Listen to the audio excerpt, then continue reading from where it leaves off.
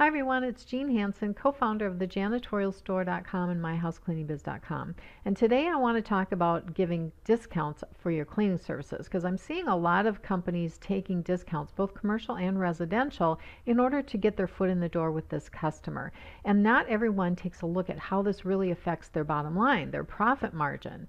And so I want to run through a quick example to show you how this affects that. So let me switch over to the computer.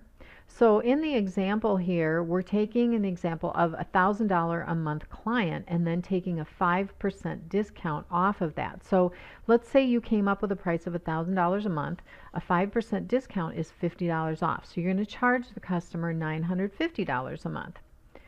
Now let's say that your average profit or net profit is 20%. So on average, you should be making about $200 a month on this before the discount. But what does that effect have on your actual profit margin? A lot of people think that, well, if I'm taking a 5% discount, I'm just getting a 5% discount off of my profit margin, but that really isn't the case. So let's take a look at the numbers.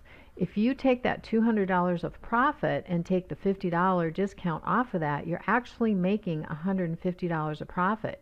Is that 5% off the 200? No, it's more than that. It's actually 25% off. So by taking a 5% discount off the sale, you're actually lowering your profit margin by 25%, not 5%. Okay, so taking that 5% discount affects your profit margin by giving it a 25% reduction on the profit margin.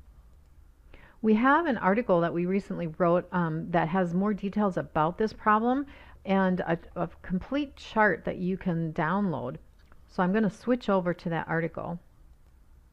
So this is the article on the janitorial store. Do you offer a price discount to get a new cleaning account? And I will put a link to this right underneath the video so that you can take a look at the article and also pull up this chart. So right here is a link to the chart.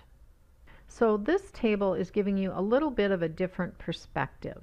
This one is a discount pricing table. So if your present margin is, let's say it's 20%, in order to produce the same profit, you would need to increase your sales volume by, okay, so then if you reduce it by 2%, you need to increase your sales volume by 11%. So this is another way of looking at how discounting affects profits. So you can take a look at this table, and then this is a price increase table.